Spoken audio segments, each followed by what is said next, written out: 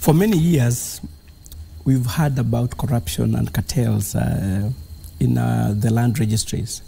I'm proud to inform Kenyans that this will now be history with digitization. Our digitization and automation policy will sideline cartels. Why cartels were coming in is because the process was, had hinges.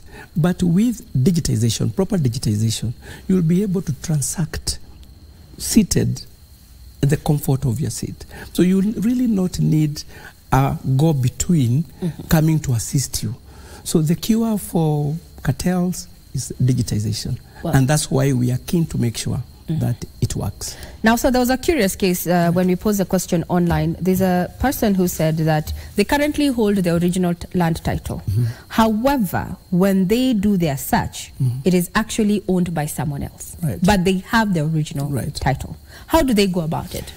I want to repeat it again, Regina, that for us to cure that, we got digital. So in such cases, we call the two.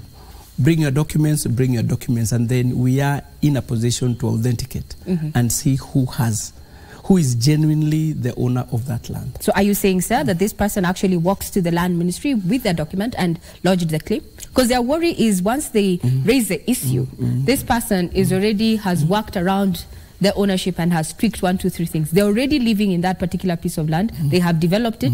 They have the original title. But when they go check, on their documents, it belongs to someone else. Yeah, that's what we are saying. We have an inquiry desk. When you have such issues and you know for sure that fraud has taken place, the easiest way is to come to our offices. We authenticate, we see how best, we see who really owns that land.